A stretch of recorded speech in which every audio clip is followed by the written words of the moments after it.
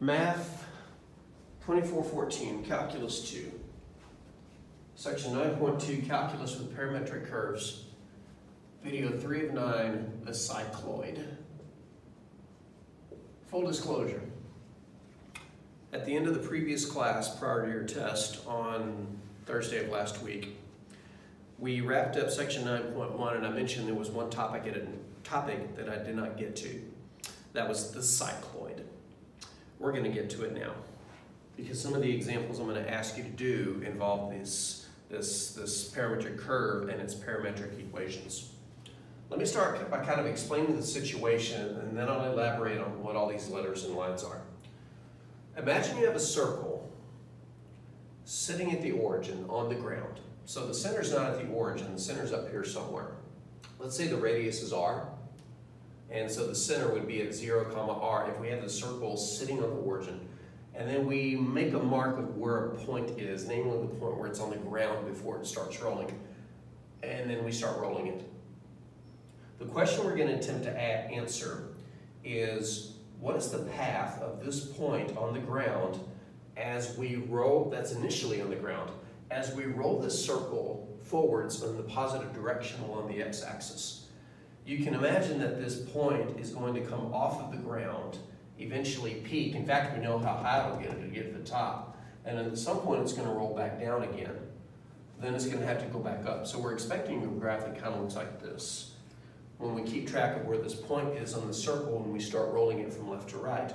But we want to come up with the equations that define this curve parametrically.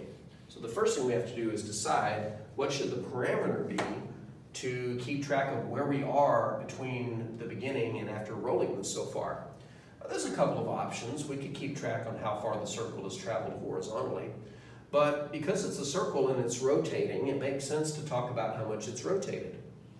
So what I've drawn here, there's this dotted red and black circle where the original circle started, tangent to the x-axis at the origin, with its center at 0, r. And then we've rotated a little bit, so its center is over here. It's still up r because the circle is still sitting on the x-axis. We don't know how far over it is yet. As far as the angle of rotation, we're going to keep track of how the angle between the radius connecting the point wherever it is at that time, so right here, and the radius that's still tangent to the x-axis. So imagine keeping track of this line as we rotate the circle. And theta is going to be our parameter, our rotation, our angular rotation parameter, if you will. Our objective is to find the equations that give us the coordinates of this point, the point on the circle that was originally on the origin before we started rotating the circle. This green arc kind of represents the path that the circle is taking. Now I went ahead and took the liberty of labeling a few things. I've called the center of the circle C, that makes sense. I called the point on the circle that was originally at the origin P. I called the origin O, and I called the point on the circle where it's tangent to the x-axis T. And again, that will change as we rotate. I'll introduce a fifth point here in a moment. But how the heck are we going to pull this off?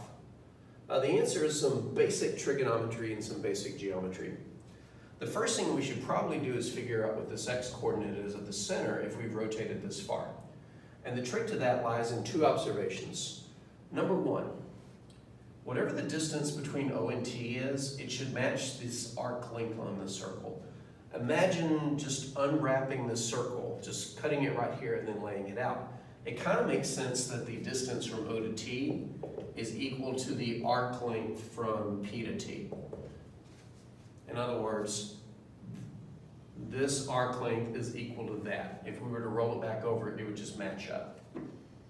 The second thing we need to do is figure out how big this arc length is relative to the angle of rotation in the radius. Because if we can, then since these are equal, this would just be the x-coordinate of our center. Well, to answer the question, what's the arc length based on the angle of rotation, is pretty easy. Because we know that from basic trigonometry that arc length, which I'm going to call S, is just r times theta. In other words, the radius times the angle. This is assuming that theta is in radians. In fact, that's the definition of radians. The radian measure of an arc, of an angle, a central angle in a circle, is just the arc length divided by the radius. So the arc length is the radius times the angle of rotation. Well, if s is equal to r theta, that means that this distance is equal to r theta, which means that's the x-coordinate of the center of the circle after it's rotated. All right, that's a good start. But how are we going to finish this? Well, to finish this, we have to draw a new, well, we need a triangle. Let's face it, trigonometry is mostly about triangles. The prefix trigon comes from a polygon with 3 sides, aka a triangle. Trigon as in trigonometry. So we need a right triangle, and the right triangle we're going to build needs to have an angle of theta in it somewhere.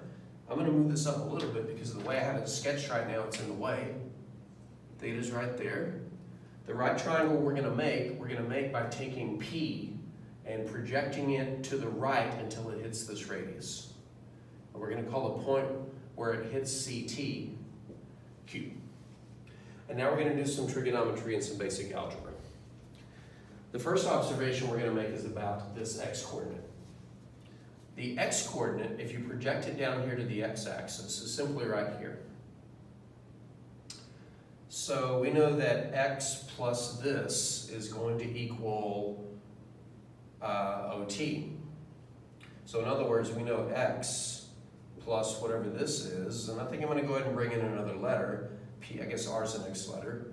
If we project the point P down to the x-axis, then we would know that x, however long it is, plus the length of RT has to equal the length of OT, which is R theta.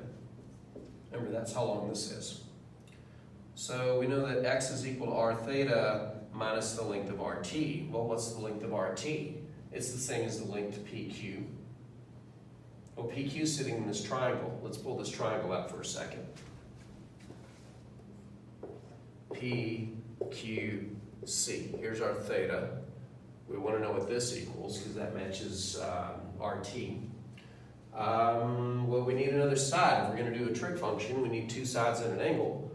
Wait a minute, the hypotenuse of that is just the radius of the circle. That means that if we set up sine as opposite over hypotenuse, we know sine of theta is equal to the side PQ divided by R, which means the side PQ, or at least its length, is R times sine theta. But PQ is the same as RT, which means I can take away this RT, replace it with R sine theta. Just for kicks and giggles, we'll factor out the R. And just like that, we have the x-coordinate of this point after rotating the circle in an angle of theta radians as a function of theta. Now remember, the R is a constant, so theta is the only parameter here. Let's write that down. X of theta is equal to R times theta minus sine of theta. A little weird. Normally x is associated with cosine, but that's okay. But what about the y-coordinate? For the y-coordinate of this point, let's look at segment CT over here. The y-coordinate we're looking for is here, and we know that y plus the segment QC should be R. In other words, this piece plus this piece should be that piece. Y plus CQ is equal to R, or QC. That means y is equal to R minus QC, and we can use the same triangle over here. But now we're looking for CQ, or QC, whichever one you want to call it. That would be cosine. Cosine of that angle is the adjacent side, which is CQ over R. That means CQ is equal to R cosine theta. So let's replace CQ or QC, whichever way you want to describe it, with R cosine theta. If we factor the R out of that, we get Y of theta is equal to R times 1 minus cosine theta. I'll be honest, I usually don't have the cycloid equations memorized, parametric equations memorized. I kind of remember how to derive them though. I say kind of because I've been looking at my book. But these are the equations of the cycloid. And we can use it to figure out what the path of that point looks like as we roll this from left to right by doing just a little bit of analysis. Not going to overanalyze it right now, but starting at theta equals 0, 0 minus sine of 0 is 0, our x-coordinate is 0, that makes sense, we haven't rotated yet. And when theta is equal to 0, cosine of 0 is 1 minus 1 is 0 times the radius is 0. So yeah, we're at the origin. But how long does it take for this to hit the ground again?